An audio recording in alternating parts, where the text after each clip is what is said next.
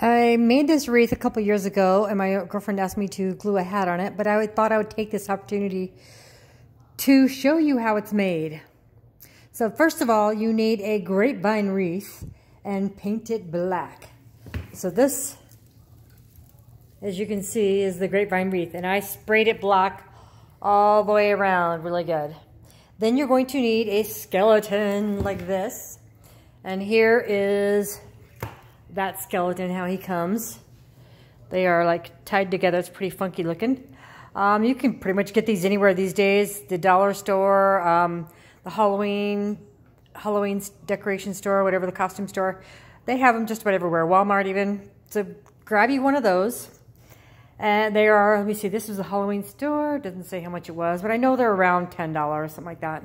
So you'll take that apart. And you're also going to need some Spanish moss like this. You're going to need your glue gun and some glue sticks. So get your glue gun on, turned on, get it heating up.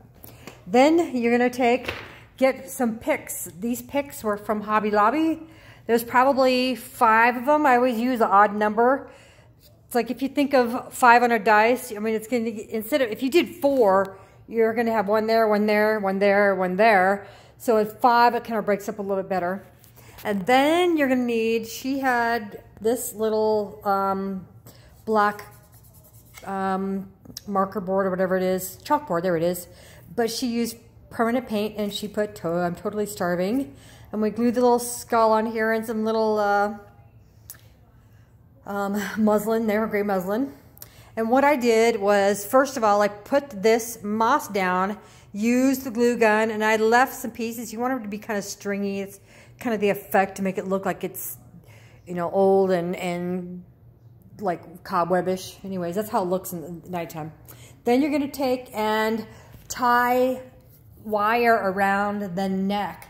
So she put a spider in his mouth, but I glued, you can see there's a hot glue right there, but I put a wire, you can see that green wire right there. It's actually going around his neck, tied up there. And then I believe I tied, yes I did, I wired his feet. You can see that wire right there? I wired his feet on here. Now you could, if you like the feet to plop down, you could do that, but the picture that she showed me that she wanted, he was sitting on the wreath. So the rest of him is just sitting there. He's not wired anywhere else. His hands are free to go. But she clipped a little spider. It's a little clip that comes on and off. And then after that, I started breaking apart the picks. I always pull picks apart because they're always on one spray. So I pull sections apart and use my wire cutters to cut them off. And then I put glue on the end and just kind of place them all around, except for right here. I didn't put any where the Spanish moss is. But I did put them where it's coming out of here, overlapping. You want some going in this direction and some going in that direction. And I usually make a focal point, you know, usually where your bow is going to be. Instead of a bow, we had a little plaque here saying I'm totally starving. Now I did wire. There was no place to wire it. So there was a little hole right here, and I tied ribbon around it. And I think I tied it here too. I actually glued his hand to this one. You can see there's a little wire right there. So that kind of holds it in place. Especially here in Phoenix in the summertime. If you have this, well, you won't have this out in the summertime, just for Halloween. So never mind that.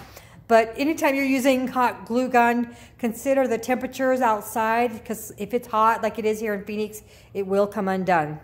So anyways, with that being said, I did spray a little bit of glitter on the wreath to match some of the picks here, but you can't really tell.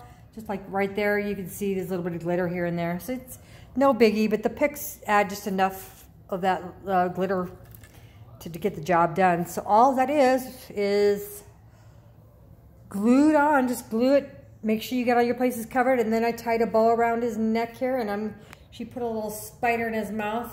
And I'm about to glue this hat on.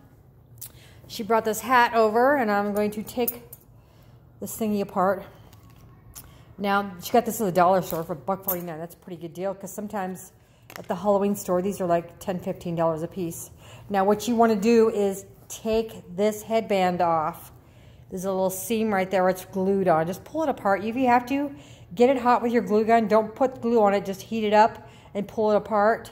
And then I am going to take and glue ribbon on here. And then I'm going to put the hat on his head and tie the ribbon underneath his chin. And I will probably put a little glue on his head too, but I'm gonna ultimately make it tie around his chin. So it's pretty easy, guys. Just give it a try. It's really fun to make. These Halloween wreaths are a blast to do, and they have a great impact on your door. They look awesome. So hope you got inspired and you want to try this, because I am going to do this next one right there with some ribbon. So have fun. Talk to you later. Bye.